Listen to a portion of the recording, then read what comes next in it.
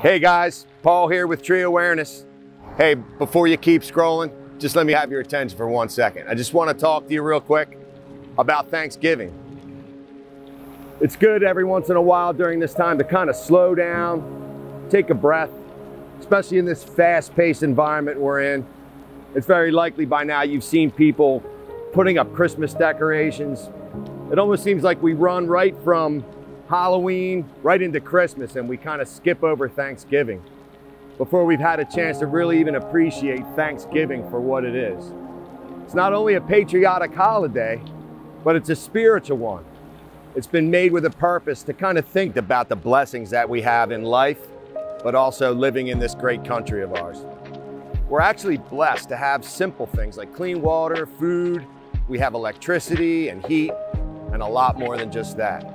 It's hard to imagine, but only about a century ago, Americans were still using ice cellars to keep their food cold, and supermarkets weren't even common. Most Americans got food from working off the land and spending months cultivating meals and food. It's safe to say that we're blessed as Americans living in this country to have so many opportunities and gifts that our ancestors wish they could have.